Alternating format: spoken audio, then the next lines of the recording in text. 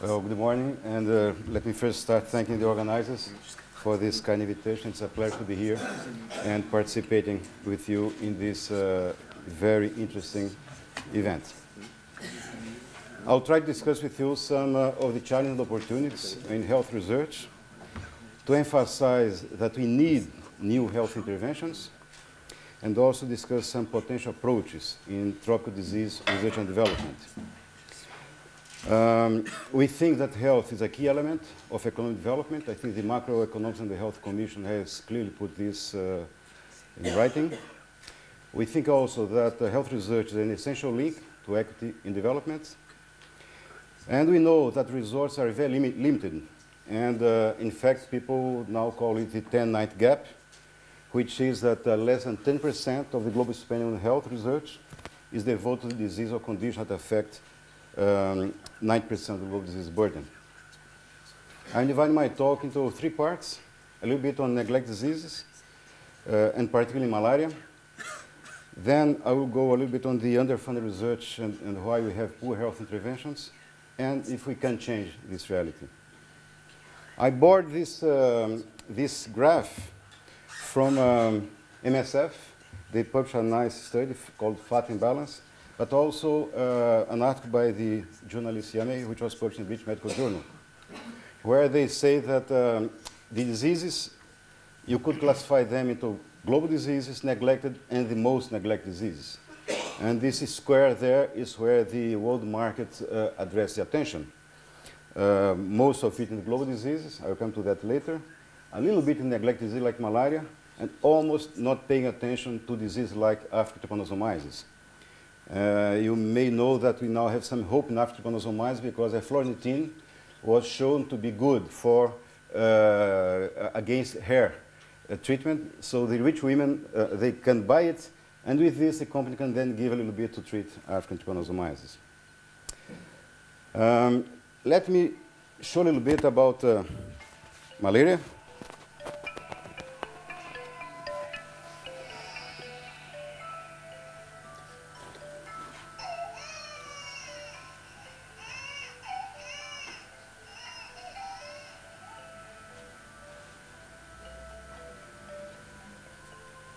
This was a film we made for showing before the Johannesburg World Summit with some funds from the World Bank, because we think there is a need of much more awareness and advocacy in these neglect diseases. Coming to malaria, this is a distribution of malaria in 3 years, 46, 66, 94. And you see that it's confined in most of the tropical regions. And this is the global distribution of the per capita GDP. And if you compare both, you see that it's almost a superposition of poverty and malaria. And this interplay between poverty and disease is being the object of this meeting. This is a graph on the evolution of under 5 mortality in several different regions. It's going down, but as you see, in the African region, particularly sub-Saharan Africa, it has more or less stabilized. And it does not go down as in the other areas it goes down. That's the blue curve over there. And this is more or less distribution of malaria. And in red, you have the endemic malaria.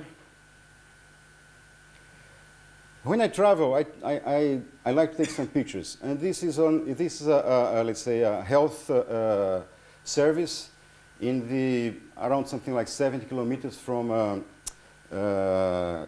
Kampala, Uganda, and this is where people bring their children and the patients, outpatients, to be treated, and you have a long line of patients, and they try. And this was also a picture that I took, that they use this to explain what is malaria. And you see the malaria is the most common disease in Africa, especially sub-Saharan Africa. It most affects children. So this is some sort of trying also to inform the patients. And this is a picture of the laboratory that makes the diagnosis of malaria. I don't think you can compare with the EMBL laboratories. You see a hand centrifuge there. Not the kind, Richard, that we were fighting 30 years ago in Israel. Okay, this is the kind of reality. And why do I have this picture of the hippopotamus there? Because in Africa, you cannot say the tip of the iceberg. There is no iceberg in Africa. So people refer to the ears of the hippopotamus. And in fact, when you see the mortality in Africa, in the hospital, you are seeing only 5% of mortality. In the clinics that I showed you, you see only another 15%, but 80% of mortality of malaria in Africa is at home. You don't see. So the picture you see is really the ears of the hippopotamus. So what about some health interventions against malaria?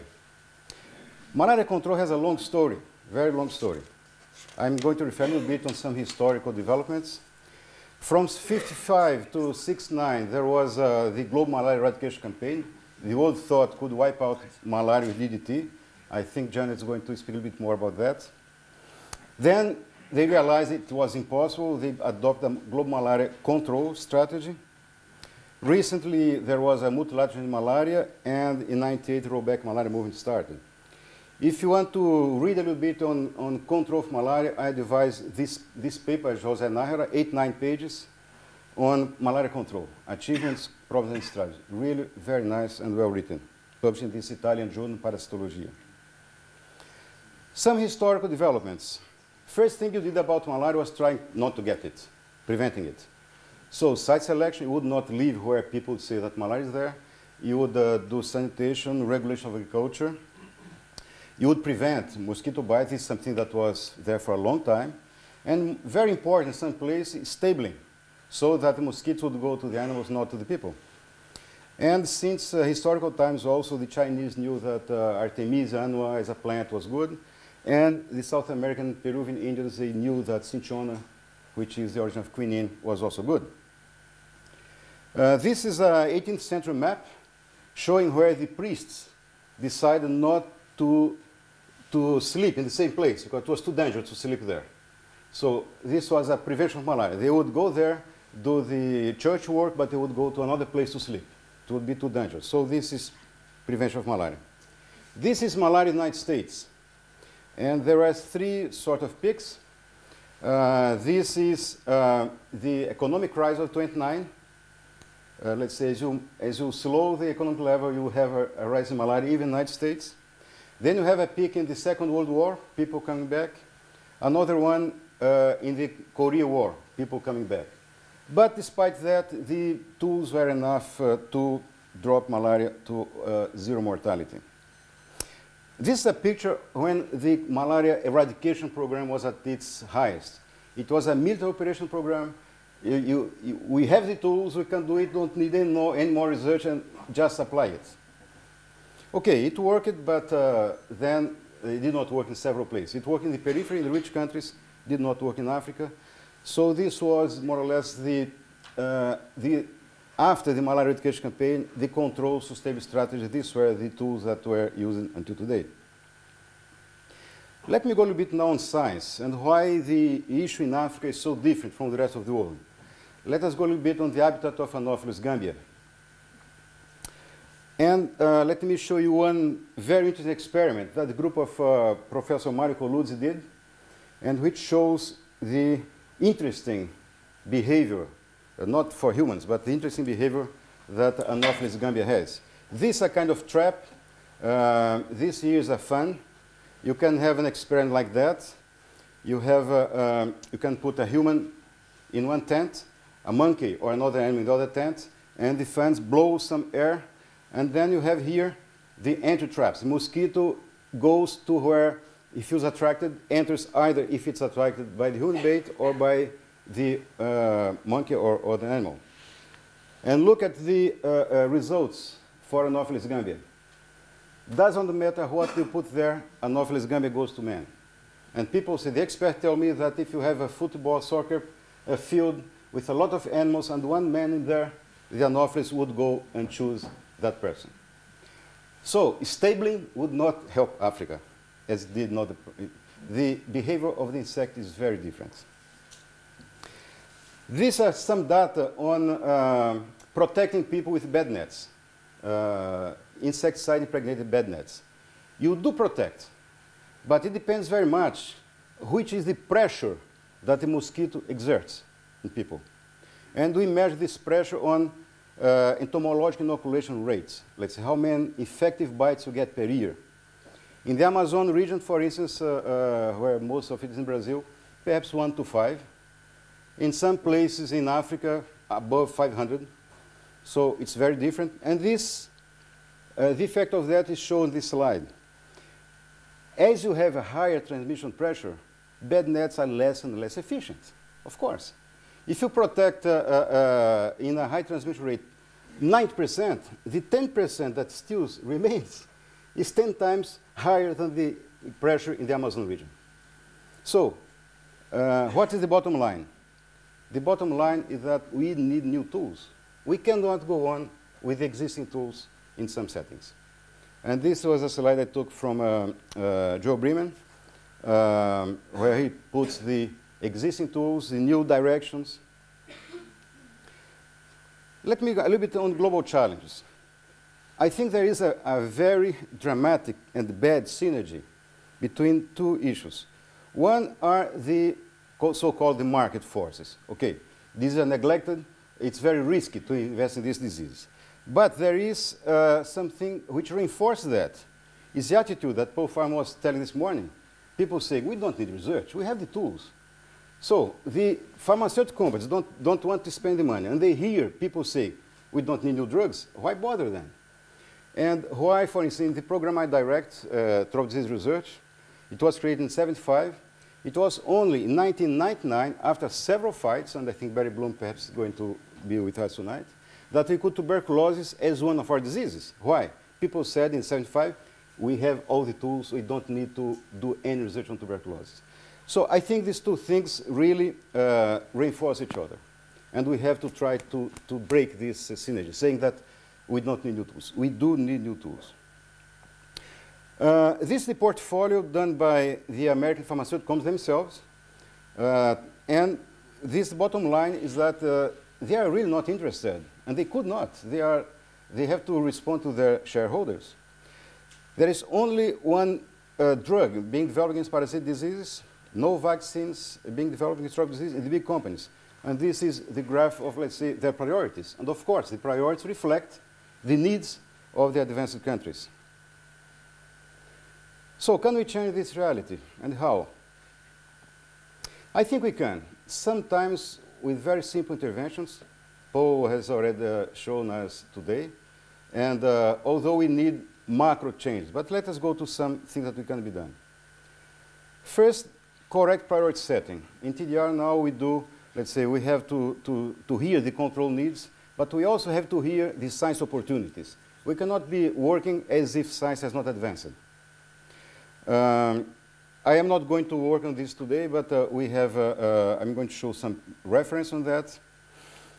We have to fight the global drug gap, and I'm going to speak a little bit about a drug we developed against visceral leishmaniasis. I'm going to briefly to show you something about the prevention of malaria by giving anti-malarial drugs during immunization campaigns. And a very interesting experiment that it's really a policy experiment, how to invest better the money in a given country. As I told you, I don't have time to today. We have a different way of priority setting. We published this paper now in October in Transient Parasitology, and the editors liked it so much, asking me the permission to publish it also in Transient Microbiology. So, well, I'm not going to how I'm going to cite a paper published in two journals, but okay, go on. Basically, what we did was that say we have three categories of disease: those are uncontrolled, those which are more or less controlled, and those which are decreasing. And we can work on basic knowledge, improve the tools, so we can go. We have now a clear set of priorities for every disease and every, let's say, if it's basic science or if it's more field work. But I don't have time to go over it today. Michael Reich described the global drug gap in a nice paper in 2000, and he acknowledged that something can be done, and he was kind enough to refer to our program. And Médecins Sans Frontières, who is doing a marvelous job in this area, has shown that drug development is a result not only of a deficient market, but also of a public health policy failure. And they show that these are the drugs which are being developed these days for the needs of the poor. And unfortunately, most of them are being developed by us. And our budget is 1,000 the budget of NIH. We have $30 million per year, despite all our efforts. We only got, let's say, some movements. We are budget increasing. I'm going to speak about that later. But it's very hard to find money for neglect diseases. Despite that, one can do something. One can do a lot of things. This year, methotrexate, which was a drug that was in shelves, it was a drug developed for cancer. But as in cancer, you need continuous application, it became too toxic. And one of our scientists discovered it could be used for leishmania. And together with the German company, Zentaris, and the Indian investigators, we took this drug from phase 2, phase 3, and phase 4 starting, and registration. And our investment was around $2 million. The German company invested $30 million. So you can leverage with small amount of money. And this drug now, it cures 98% of the patients by oral administration. And other countries start to register it also. Something also very interesting. This was an idea of some investigators. We support the first phase. Is, let's say, in the areas where malaria is highly endemic, if you take the kids to vaccination at 3, 6, and 9 months, and you give a drug to prevent malaria, so you do preventive malaria treatment, and you give some iron to fight anemia. The results are incredible in terms of efficacy. Between 50–60% reduction in first clinical episode, series of anemia, hospitalization, morbidity. We are now, Gates and Bellina Foundation, they are now going to support a much broader, large-scale implementation of this policy, which in fact, you just add the UNICEF and the EPI, Expanded Program Immunization, schedule with giving some new drugs. An experiment which I think is also marvelous, and it was published in The Economist. I tried to get any other reference, but I could not get. But it was published in The Economist. And it's a matter of putting money where it is really needed. What this IDRC THIP collaboration did. You have the graph in dark blue is the burden of disease. On the left side, the other bars are where the budget for health was being invested. And as you see, there was not really a correlation. They were vaccinating several times, but under-treating malaria. So what they did was just redirection your budget. Put your budget where it's really needed. You see? So this is real public health policy. And the results, and there in the other area was after the budget reshaping. And I was during 5 years part of the Cabinet Minister of Health of Brazil, and we had something there, Paul, we called decibel priority setting. Those that would shout higher, close to the minister, would get the funds, you see? So this is not decibel priority setting, this is perhaps planning priority setting. And these were the results in one district. Infant mortality dropping by 28%, and proportion of children dying before 50th birthday, 14% reduction. So just with a redirection of the budget. So we think it can be done something, but I think we need something much bigger. And we are all aware of what was happening some weeks ago when the 2 genomes were sequenced. This year there was also a big breakthrough in shaping the first mosquito, first Anopheles, that cannot transmit malaria. So there are some new hopes in the horizon. I like very much this fiction. Singh and Dar, they published a paper, and they were imagining a report of the World Bank 2010. If the genomics would not have been brought to the poor countries. And they say there will be a genomic divide. Unfortunately, genomic did not serve, and then they discuss how we could avoid that. In fact, they also made a very nice report, which just been published, and I think it's free online. It was published in Nature Genetics. They asked a panel, and this was the panel that they used, which were the 10 biotechnologies that should be mostly driven towards developing country needs. And these are the results. Molecular technology for diagnosis, recombinant technology for vaccines against developing diseases, and you have a list of the 10 areas where this group of experts think there should be more outcome. But there is a lot of debate, and a lot of scientists, even scientists don't believe that this is going to happen.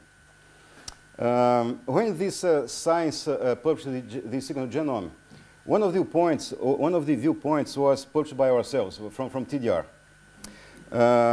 We had the clear view that this is a breakthrough for public health. But look some of the comments we got. I'm skeptical that the anonymous mosquito genome will actually be useful in attempts to control malaria in very poor countries. I have a feeling that projects on the genome are done because molecular biologists think they can be done and are exciting to do. The justification are then added on afterwards. One suggested that one could make tailor-made insecticides. However, I doubt if this would be afforded by governments with health budgets of $5 per head per year for all diseases. So there is a distrust. Even scientists, this is not anonymous, these are very famous scientists, who think that genomics is of no use because people will not be able to buy things. Fortunately, there are people that have a better vision, you see? And they think that, no, it's not like that. There will be opportunities, and of course, I think I'm in this group. And let me take an example from which was published in Germany. I think we all know this paper. This group by Joma and Gissen, they just, by screening the Plasmodium database before publishing, this was 99 paper, and the Nature paper was published now. So they found enzymes that were in this, in the Plasmodium that no one expected them to be because they were enzymes of algae or plants. And they showed that these enzymes, if they were there, they could be inhibited by a very well-known antibiotic, fosmidomycin. They said, well, come on, we never thought using fosmidomycin against malaria because we thought it would not be useful. But the genome database that we screened showed that this target is there. So when they published the paper, we called them, and we quickly called the Japanese company that produced fosmidomycin, and we ran some tests in Gabon and Thailand. And it really showed that it can be used for human use. It was antibiotic, mostly for urinary infections. It has to be given perhaps with another drug, because as you see, particularly in Thailand, you see resistance coming very quickly. But as we have not so many drugs, this is a new drug which can be developed further. So even before the genome was published, we had a new thing. And also, before the Anopheles genome was published, a lot of people were screening the database. Fotis made some marvelous work on comparing Drosophila and Anopheles and looking at the refractory genes. And people are going and looking at the other genes, how they can cope, for instance, that behavior of an that goes only to man, you see? I think Janet is going, I borrowed it from your paper in Science, Janet, but she shows that how many new avenues you can open with this genomics. It's a whole new universe. And I think we have to be very paying attention to that. And I'm going to finish by quoting a paper by Brother Hoffman and Fotis, which was published in the EMBO reports. And they show a very clear correlation where conflict is and the prevalence of disease. Here, for instance, is countries, let's say you have a child mortality under 5. Let's say the more you have child mortality, the more conflicts you have. Let's say there is always this sort of correlation. Of course, people are despair, it's much more prone to conflict. And this is also true for tuberculosis. The more you have tuberculosis, the more you have conflict. The more you have HIV, the more you have conflicts. In fact, they have this map that shows that there is this coincidence. And because some time ago, people would say that you need development to get better health. Now we are seeing the contrary also. It's also true. we need health to get development coming. So this is a thing, it's not only one direction. And I think this is very important for us to hear. And this issue of global security, you cannot have global security if you only invest in rich countries. You have to invest all over. And I'm finishing this last slide with this phrase by Singer and Dar, which I think is very interesting. That the lessons learned can be applied to build success genomics and bionutrients in developing countries, and to change the concept of genomics for developing countries to one of genomics by developing countries. I think that's a big change in things. We cannot think that we are responsible for bringing the good tools to the poor people. No, I think we have a lot of very good brains in the good people, and I think that's one of the things we should invest on. Thank you.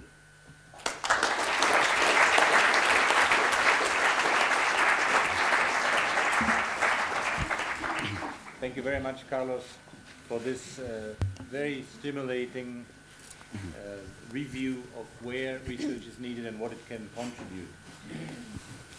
Comments, please. Now we go from this side for reasons of equity. Please. Please identify yourself. Dr. Avila von Ladenburg. I was a bit surprised, if not to say a bit frightened, to see a picture of a written statement for information on malaria in an African country. And I'd be interested in learning if this is the only method they have of providing information about malaria in countries where the literacy rate is extremely low. In Burkina Faso, for instance, one of the most important means of providing information on health is the radio, because just about everyone has a transistor radio. Other possibilities are films in areas where you have electricity, and if you don't, then you can use dramatic plays. But one thing that hospitals could do would be, instead of a written information, just a storyboard with pictures that could be explained by the personnel. Sorry, I think it's my fault. I did not explain it correctly. I think that was used by the hospital administration to raise awareness among the nurses and the personnel and the staff, you see, to teach. It was not, let's say, for mass media. I fully agree with you. And I think this is changing a lot. From my own perspective, I come from Brazil, Latin America. It was so much easy to do public health after you get TV, and even today use a lot of radio. For instance, in my previous institution, we used to do some programs and even have a TV channel. You go to millions of people. And one of the tools we used was, as you know, perhaps Brazil, soap operas are very popular. We wrote a manual for soap operas authors. So they could put in the history something, for instance, someone goes to a car, make it put the belt, so that people see that this is going on. There was a debate, put behind it a poster about AIDS, HIV/AIDS. So we distributed this manual in Brazil to something like 10 authors or soap operas.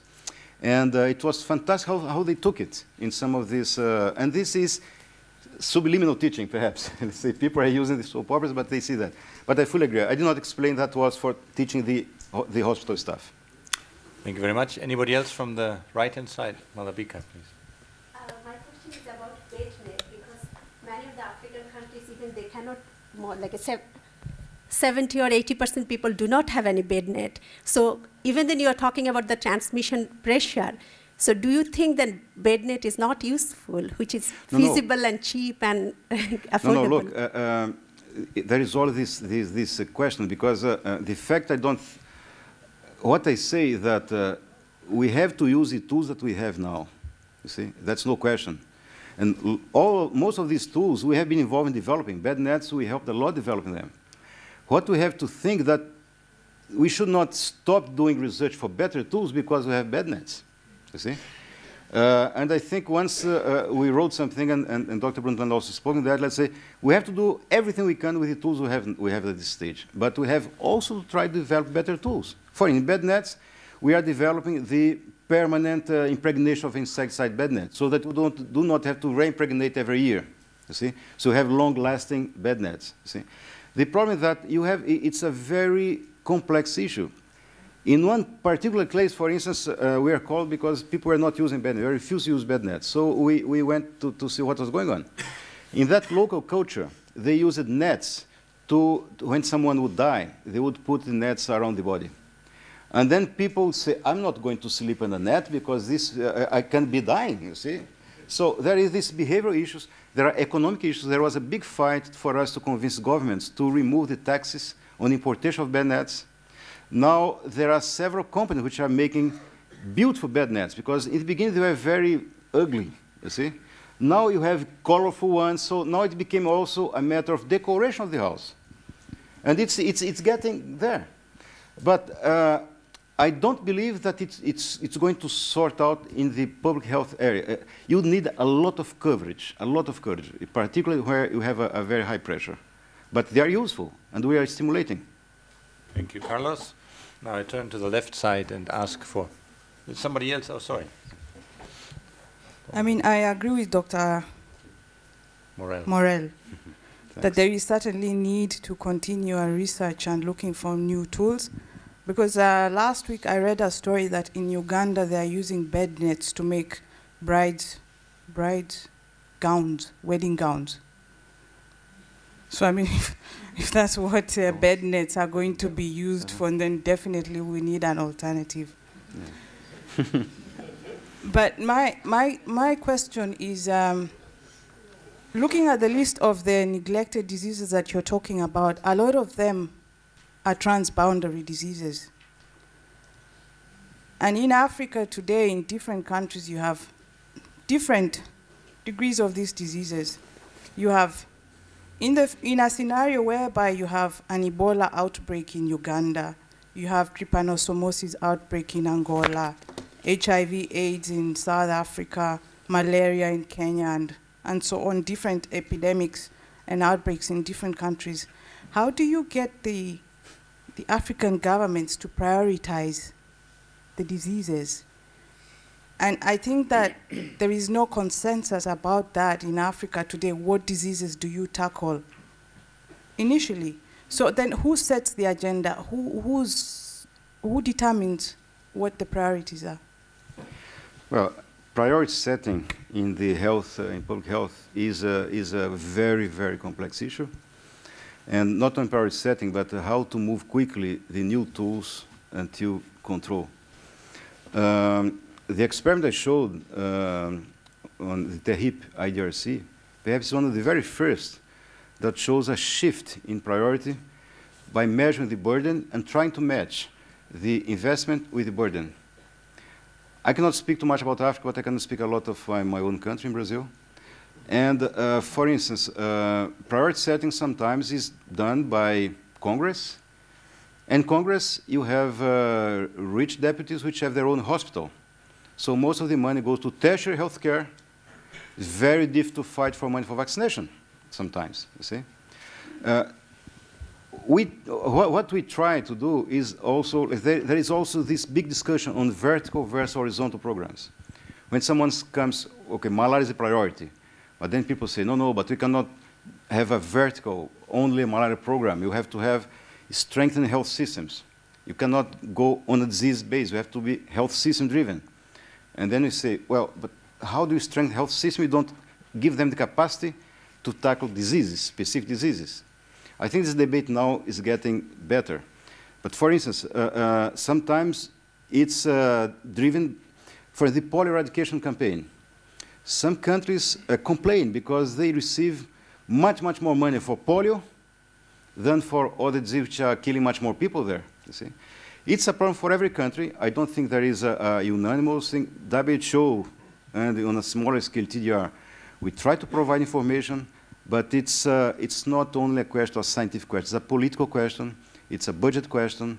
And we heard from the previous presentation how it can be mixed up with suspicion, with all this kind of... I don't think there is an answer how the African countries do, because it's not only Africa. In fact, if you go to the United States, people tell me that 20% of the money of the health budget in the United States is to pay lawyers. because you have so much dealing that you have everybody's putting money to get insurance against if you are a doctor. So a lot of money goes to pay lawyers, not really to health. And Chris Murray, who heads the cluster in WHO, has tables showing the internal disparities in rich countries, such as the United States. You're not suggesting that there's a new priority, lawyers. On health budgets. So, okay. Yes, please. Yeah, I've actually two questions. I was very much impressed by the slides that you showed that Anopheles actually really targets humans and not other animals. I was wondering whether people have actually tried, for example, to humanize the odor of cows. So what other animals you have, and maybe that's an easy, yeah, and it's probably a big industry there.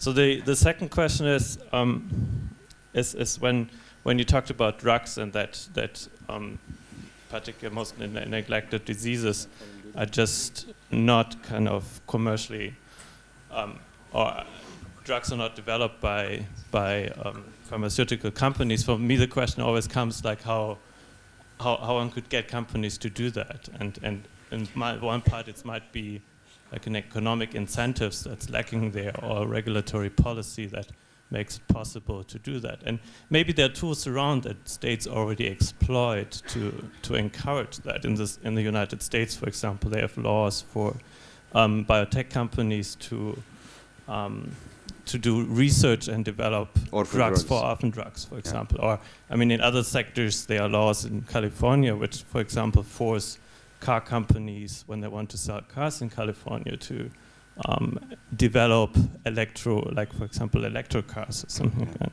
And I think there are like probably different ways to go about it, but I think there's either a regulatory strategy missing or an economic incentives for the market actually to adopt to that. Yeah. I'm sure this is going to be debated more in the meeting, but let me tell you about one mechanism, which is the public-private partnership. For instance, in TDR, we helped create the Medicines for Malaria venture. We participate in the creation of the Global Alliance for TB Drug Development. We are now interacting with MSF to create the Drugs for the Neglected Disease Initiative. We also established the Global Forum for Health Research. You can have these kind of incentives, either downstream or upstream. Remember that when, I think it was Jeffrey Sachs that proposed a fund to buy vaccines that would be ready. This would be the pull mechanism, let's say. If you do research, I will pay later on when the product is ready. We also went through the other mechanism, let's say, trying to decrease the cost of research by putting public money in the development or research phase. And this is rationale between, for instance, behind the Medicine for Malaria venture. And Rob Ridley, who is here, who was during some time the scientific officer of MEV, can speak about that. So there are mechanisms that, in partnership, as I showed in the issue of methoxyfene. But I think you need much more powerful mechanisms, see, because the perception that we need new tools is not really there. And there is a big difference between orphan drugs and neglected disease drugs. Orphan drugs, most of them are for genetic disease which are less prevalent, but you can have a rich market for them, you see. While neglected diseases, you don't have such a market. But even so, for tuberculosis, the Global Alliance published what they call the pharmacoeconomics report, showing which were the economic factors in drug development against tuberculosis, saying that there could be a market, yes, perhaps not for the big companies, but there could be a market for smaller companies. See? So only now people are really trying to get, let's say, to do research on that, which is the best way. In relation to the other question about how, if they have done experiments on the humanization of others, I think that perhaps Fotis and Janet and others entomologists or Yaya could answer that later on in the symposium.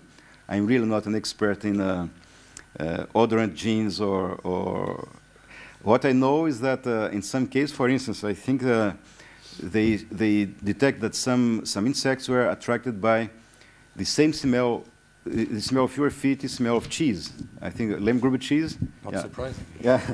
So some insects were attracted by this kind of smell that sometimes we don't like, but you see, so it's I think now with genomics, you are going to really start to understand, once you have these genes isolated, how they react, how do that. It's a whole new world that's opening in front of us. One last comment, the gentleman to the left. Okay, Yiming Shao from Beijing. I think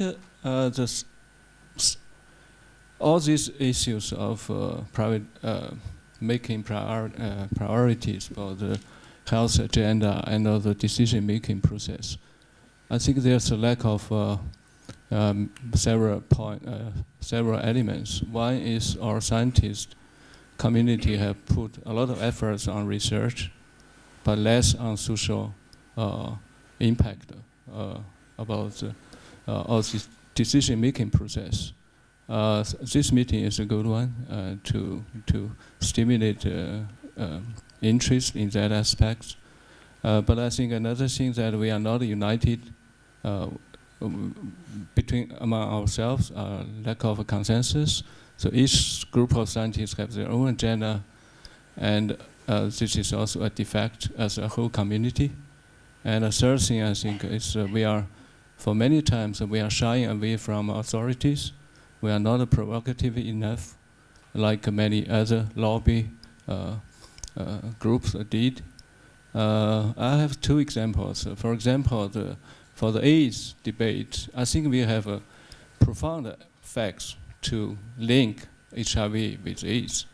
But and also South Africa, in the special case, have enough good scientists, brilliant scientists, but they are not provocative enough to convince their president for a right decision. And also, another thing at the global level, last year I was visiting with our delegation, Chinese delegation in the Angus meeting for the global agenda for AIDS, malaria, and TB. To my surprise, a lot of debate has been spent, more than half of the time spent on the dispute between the Western group on the homosexual be presented in the delegation.